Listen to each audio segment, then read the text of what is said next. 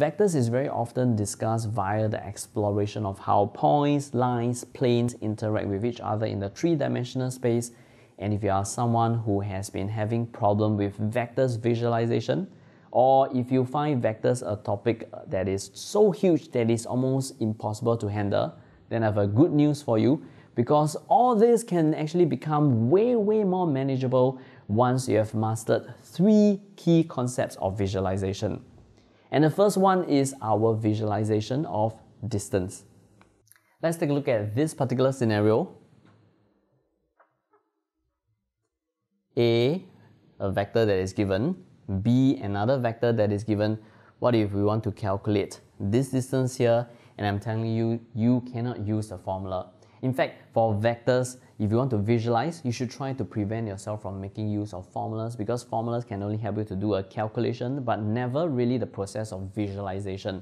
So if I don't use formulas, is there any way that I can derive this distance over here? Let's think about it. For distance that we are calculating, this is a scalar quantity, which means that most likely I'm not going to go through purely just the 2 vectors that is given to me in order for me to calculate a scalar quantity. We need a scalar approach. And to do that, let me introduce you to a very simple but useful geometry, which is actually just a right-angled triangle.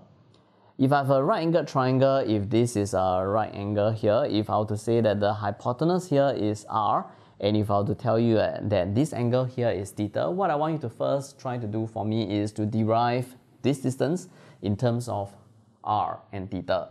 To find this distance, let's say this is x, which means that cosine theta, this is equal to x over r. So x is going to be r cosine theta.